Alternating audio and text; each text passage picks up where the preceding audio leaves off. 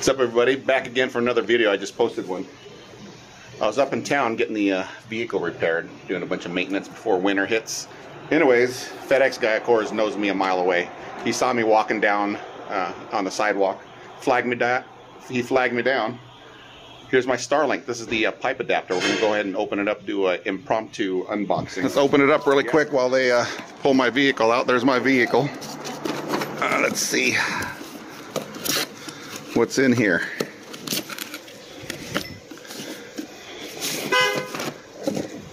There it is. Nice and girthy. You can see where the stopper is down there. So that doesn't go all the way through. It stops. That's what that is. You got well, multiple 1, 2, 3 spots for the bolts. Here's the 1, 2, 3, 4, 5, 6 bolts. What else is in here? I think this is some kind of carrier. I've seen it in other videos. To lug it up there, I guess. I don't know if for stowing it or something. I'm not sure. I'll take a look at the instructions. Yeah, I was reading the instructions. That's a dish carrier to take it up on the roof. I already have it. It's already up on the roof. In the box here, you got, this is what I really needed before, which is great because I have not installed the wires yet permanently. They're just hanging off the side. You'll see it later on or in the next video, but you got a bunch of these connectors. Good, I didn't have to buy any. A lot of them. Ooh, boy, that's a, oh boy, that's quite a few. Okay, that's cool. This is the instructions. That is it. Yeah, that's simple. Righty, folks, back at the house. All you need, I'm gonna go ahead and install this. My wife is home, so I was kind of worried. I have disability, so I'm always worried about falling. But my wife is home. I was gonna wait till my son, he doesn't get off work till 3. I just need her to, you know, put her foot on the base of the ladder. Makes me feel much better. But yeah, it is time for the, hopefully, going up to the roof for the last time.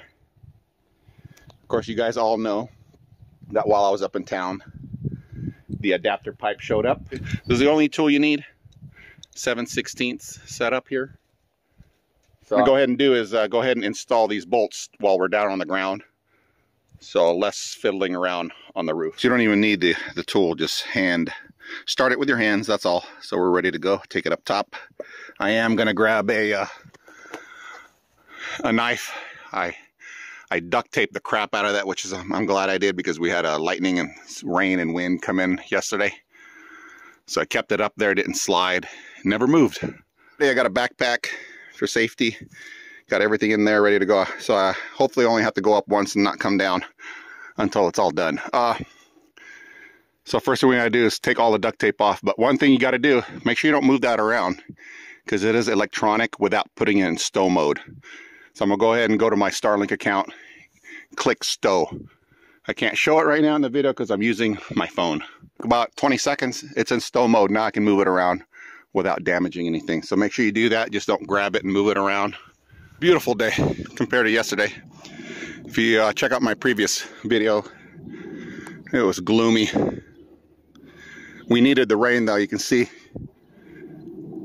It's cut down on the wildfire and the smoke.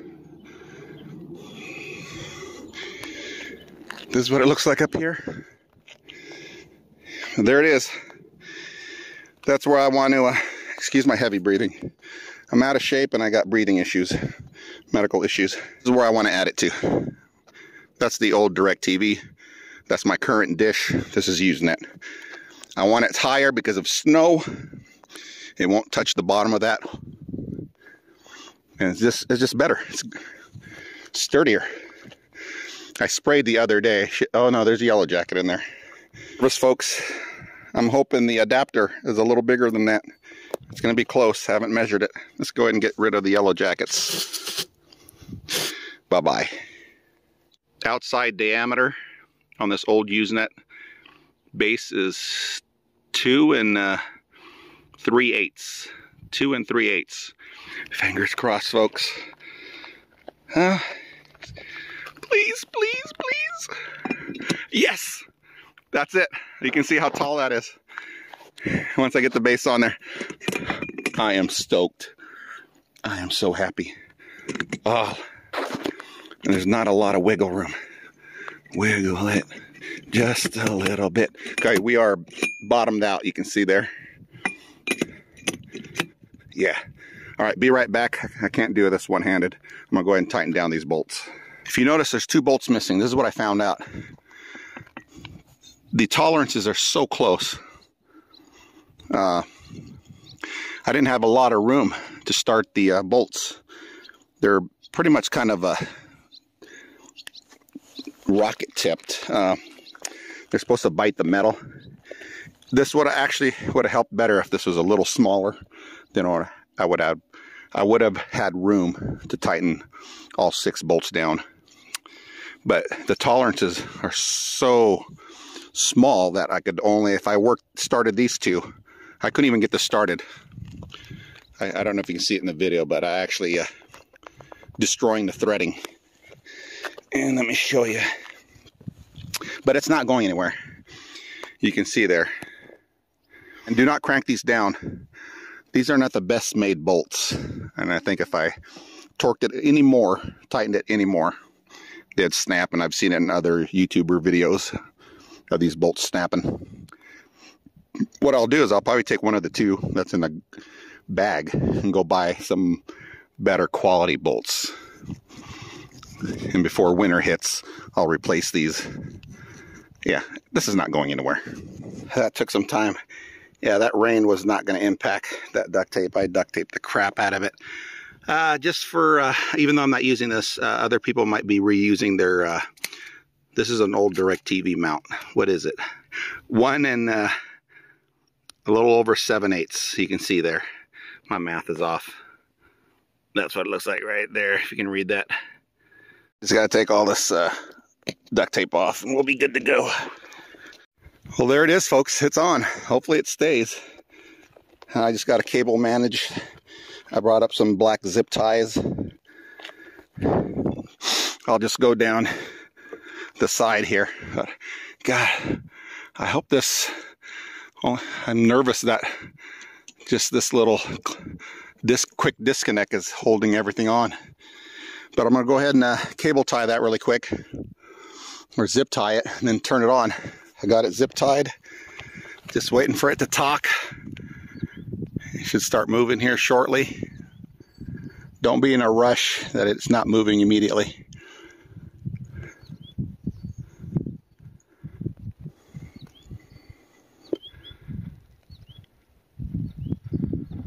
There you go. Took roughly 30 seconds. It's calibrating. Ain't she pretty? That is it. By the time I get down, put everything away, it should already be recalibrated. Oh, I'm so excited. This is not moving anywhere. Even though it's 4 bolts. I'm more worried about the only thing that's connecting this and this, or holding it, is the quick disconnects. And there's a little bit of play there, if you can see that. But I guess they know what they're doing. This ain't moving anywhere. I zip tied. Oh, it's moving. It's calibrating. There you go. Oops. There you go. That's the same position it was when it was down there. I did zip tie this because I didn't want this device here, whatever this is, flopping, you know, in the breeze and maybe it eroding or degrading. So I had that zip tied away from the bolts. I don't want anything rubbing. So if I followed the line here, it would have been touching the bolts and maybe the wind. We get 60 mile an hour plus winds here. So there you go. That's it. I'm gonna go ahead and head down before I hurt myself. You can see it's much higher. It's further away from the dish. I don't know if there's any issues with them fighting with each other, frequency. I don't know. Know nothing about that stuff. Righty, folks, it's cooled down enough. It was hot as heck. Now it's time to, I'm not going to film this whole thing, but you can see what I got to do. This is the old wiring. I got to go ahead and backtrack and pull this without actually ripping out the cables that I'm still using, so I can make room for the hole and then unplug the Ethernet or the PoE and run that underneath the house in the crawl space. So This will take a little bit of time. I'm not going to videotape it. Well, folks, we are done. Finally wrapping up the Starlink install. There it is. I was messing around. Anytime I mess with it or with any of the cables, I put it in stow mode. That's, you can see it's vertical. It's not pointed, the dish is not pointed up at the sky. It's hard to tell at this angle, but we are done. Cable management, look at that. I even I raised it up, even the dish network cables, because every once in a while I'd hit it with the weed whacker, and so I purposely wanted it further up like that. Well, hopefully you find this video interesting. Don't forget to hit that like button. There'll be more Starlink content down the road, the ups or maybe the downs, so make sure you hit that subscribe button. Small channels do matter.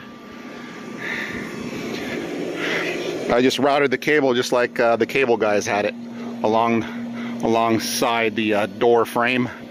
A couple more years I'm going to replace the siding anyways. That is it, folks. You guys have a good day. Bye-bye.